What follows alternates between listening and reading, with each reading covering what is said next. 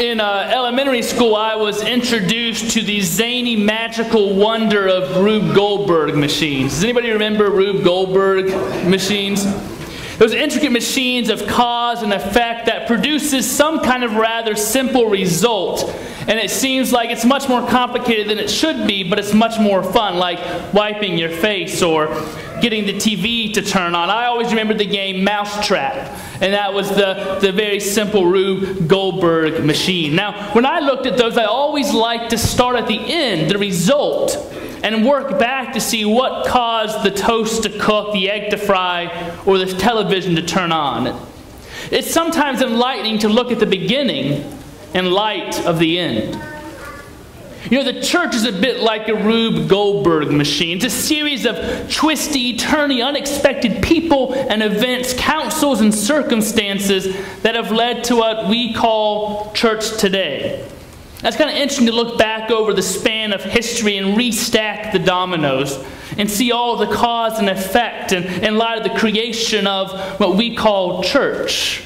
What event started this machine that ends with the church? And so we'll read Matthew 28:16 through 20, what you just kind of heard with the children. It says, "Now the 11 disciples went to Galilee, to the mountain which Jesus had directed them. When they saw him, they worshipped him, but some doubted. And Jesus came and said to them, 'All authority on heaven and on earth has been given unto me. Go therefore and make disciples of all the nations, baptizing them in the name of the Father and of the Son and of the Holy Spirit, and teaching them to obey all that I have commanded you. And lo, I am with you always, even to the end of the age.'" That's the way the church started. This is the finger pushing the first domino. The risen Christ on an unnamed mountain in the north of Israel met with the 11 disciples. If you remember, there's no longer 12. Judas is gone. He was unhappy or proud or scared or just contrary. But he betrayed Jesus. When you have a big group, there's always going to be a few that don't like the way things are going, don't like what their role is. Jesus had that problem with the disciples before the church, and here we are. I guess we don't have all the bugs worked out of the machine. So now there are 11, and Matthew tells us that when they met with the risen Christ, they worshipped him. Now the translation we read said that, "but some doubted." Actually, literally it says, "and they worshipped him and they doubted." Does that go together? Worship and doubt? I think it does.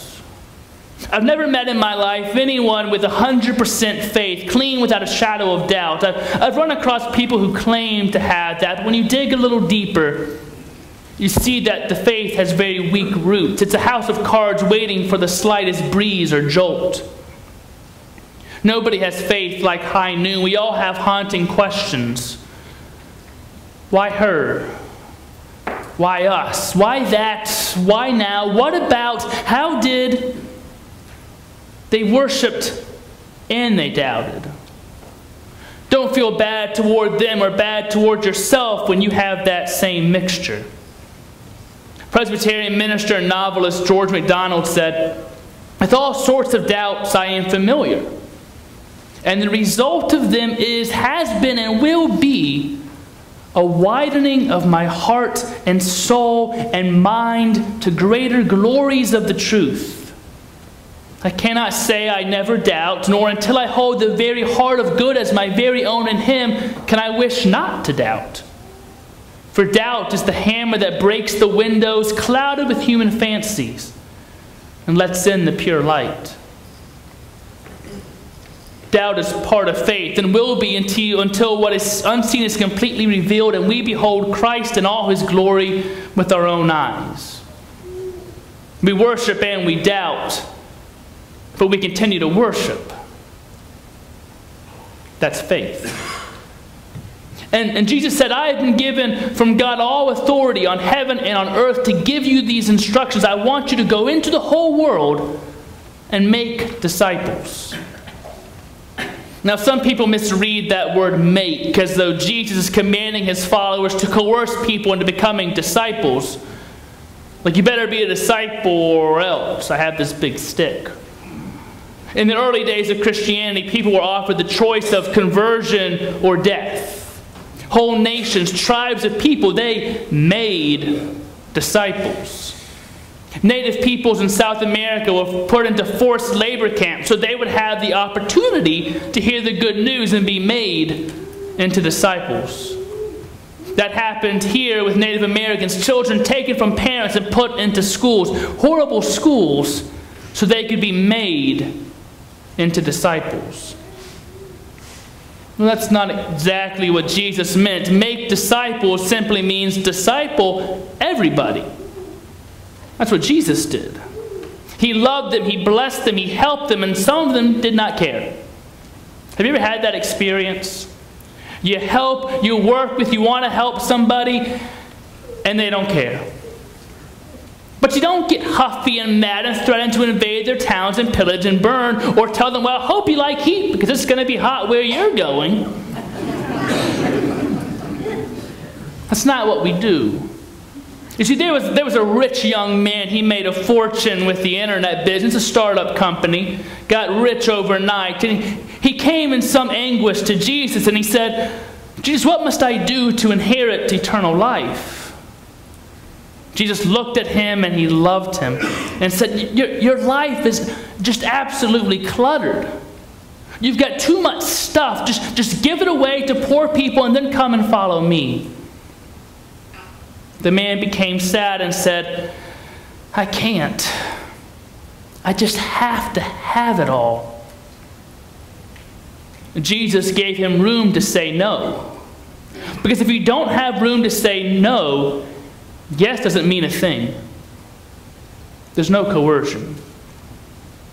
There have been times and places when and where people have been emotionally coerced, socially coerced, and even militantly coerced into following Jesus. I think of that poor family and Jewish couple in Germany living among a bunch of Protestant Christian neighbors. They couldn't find work as much as they tried. They said, we're qualified, we're clerks, we can work for the court, we can work for a business, we have our credentials. Why were they having so much trouble finding a job? Because they weren't in the church. They were Jewish. And so that couple, to avoid starving to death, submitted to the baptism of a local church. They were made into disciples. But they had a son, Karl Marx, who was so incensed that a church would do that, he became a huge enemy of all that we love, all because somebody misunderstood what it means to make disciples. When Jesus went through a certain village, preaching and blessing, but the village did not believe, the disciples were so mad and said, Jesus, these people aren't even listening to you. Do you want us to call down fire from heaven and destroy them? I got a drone in the air right now. I can hit a button. And Jesus said, leave them alone. We'll go somewhere else. And Jesus gave people room. You see, making disciples is done without any kind of pushing and pressuring. It's done without holding people emotionally hostage. It isn't done by selling fire insurance or scaring people. I have a friend, Davey, who was dating a girl who was really active in a church. And so she invited him on Halloween to go to this thing called Judgment House. Anyone ever heard of a Judgment House? They're scary. So you take this tour of a house and you see why all these different kinds of people are going to burn in the everlasting fires of hell. College professors, oh, they're burning. Women have abortions, oh, you're burning. Men who skip church to go to golf, get ready for a hot time. You think it's hot in summer playing golf. When you go home, look up Judgment House on YouTube. You will see examples. Sometimes they are complete with flames and pyrotechnics and deep, scary devil voices and screams of torment as the whole soundtrack to the evening. It's quite a production. At the end of traveling through this house, there's a table where you can go pray with someone to accept Jesus, so what happened to the people in that house won't happen to you. And then at church on Sunday, they advertise how many souls they saved on Halloween night. My friend was dragged to this thing and hasn't gone back to church since. You can't make a disciple. Jesus gave people room. He treated everybody with respect and loved them. He met them wherever they were and cared for them as a whole person, not just a soul to chalk up for God. And he said to his disciples, I want you to be this way with everybody in the world. Now I'm sure that shocked some of the disciples. Jesus, I'm not sure you realize this, but everybody includes a whole lot of people I don't like. Did you realize that, Jesus? And Jesus said everybody. But we'll have problems if we have everybody. If you say everybody's welcome, then everybody may just come. The loud ones, the obnoxious ones, the challenging ones, the dirty ones, the needy ones, the proud ones, the ones that are Clemson Tiger fans. Everybody. Really, Jesus? Jesus said there was a man who sowed some wheat in a field, and one day his servants noticed that there were some weeds growing there. They found their master and said, "Sir, there are some weeds in the field. There are weeds in the wheat. Do you want us to go pull them out?" The man said, "Leave the weeds alone. If you start pulling up the weeds, you'll tear up the wheat. Just leave it alone. At harvest time, there'll be a difference between weeds and wheat, but leave it alone. You just make disciples, and for those who are ready and willing, baptize them." See, this is important. In their relationship to Christ, people start out like a couple in love. Maybe just dating at first, but then becoming engaged. And afterwards, they get married. And they reach a point of saying, I commit myself publicly before God and relatives and friends. I commit myself to this person for as long as we both shall live. And we call that a covenant. Baptism is a public acknowledgement that I want to be numbered among the followers of Jesus. Baptism is parents in the church saying, this child is God's child. We want her to know the ending of her life and resurrection right from the beginning. And then Jesus said, I want you to teach them. Teach them all that I have commanded you. Now, some people are not much into that. They are sort of into having a quick emotional response or some kind of sudden experience of God, and that's the end of it. If you were to die that same day, you'd be in great shape because God's grace can save you in between the bridge and the water. I know it's just that quick.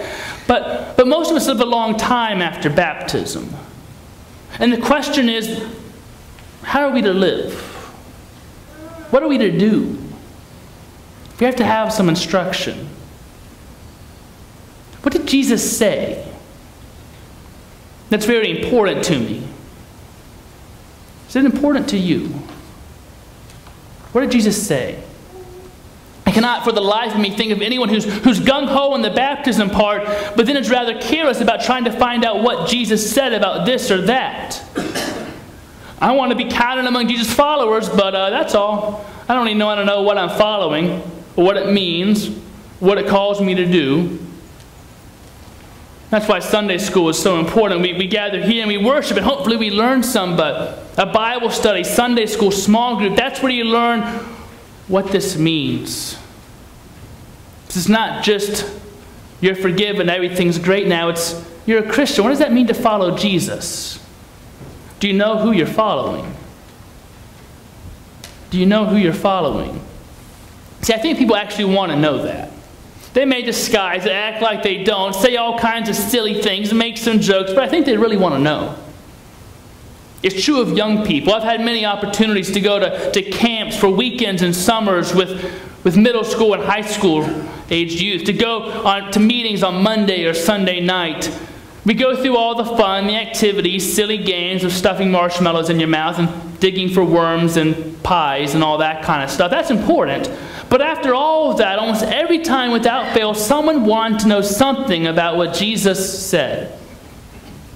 we'd have the lights turned off, all in our bunks, when the 13-year-old asks, "What did Jesus say about drinking? Is it a sin? Why is it wrong?" They want to know what Jesus said about it. Or maybe they say, "People always tell me that I should follow God's will for my life, but how do I know what that is? How can I know? Why do Christians say the exact opposite things sometimes? Which will am I supposed to follow?" One teenage boy said, "My minister said that committing suicide was an unpardonable sin, and if you commit suicide, you have to go to hell. What do you think? Did Jesus say anything about suicide? Because my friend last year, is he in hell? He was 16 and was asking me what Jesus said about suicide." They are wrong. They are flat wrong. Those who think that all young people want is entertainment. We're sitting around the floor of the cabin talking, and someone says, "What's heaven like?" Will we recognize our grandparents or our friends? Will they recognize us? What do we do in heaven? Do we go there as soon as we're dead? 10 teenage guys in a room on the floor. They could be playing cards or running around outside, but instead they're asking about heaven. Jesus said, "Teach them." Now, I know there are a lot of churches these days, very popular churches, some of them just humongous churches whose primary concern is to be consumer conscious, consumer oriented, consumer driven. So many of these churches have quite a variety of talent on display in worship, and the crowds are much, much bigger than any of us could ever even imagine. But if you think that is finally and deeply and ultimately what people find interesting, I think we're wrong. What is interesting is what touches my life at its deepest point, whether I'm 6 or 96. If you want to know what's really interesting, then go to a youth retreat. When all the hot dogs have been eaten and all the games have been played, when it's just about time to settle down for the night, that's when it gets interesting. Somebody blurts out, "Those kids that shot those other kids, do you think Jesus still loves them?" That's when you know what's really interesting. Who asked that? 15-year-old. And someone says, "Well, what about people who are born in Muslim countries and learn about that all their lives? I mean, if my parents were Muslim, I'd probably be Muslim too. Would I go to hell? Is it just where you happen to be born and who you happen to be born to?" Who asked that? 16-year-old. If you're a Christian and pray to God all the time, then why won't God heal your parents? 13. Teenagers are asking these things. Isn't it amazing that they want to know? I know the Bible says the world was created in 7 days, but what about evolution? Is the Bible wrong? One of them asked me what Jesus said about premarital sex and how far is too far. What would happen if they did this or that? They weren't even old enough to drive, but they had to deal with these issues, and they wanted to know what Jesus said about it. That is why Jesus said, "I want you to teach them what I said on all these subjects. Just teach them." You can't make them do it, but they want to know. It started with 11 men who were given a charge. 2,000 years later, there's the church, broken and beautiful as it is. How did we get here? Well, if you want the long answer, I can give you a 2-year-long church history course. I'd love to do that. But you might rather have the short answer. How did we get here? Men and women in every generation decided to do one simple thing. Teach them. Let us pray together.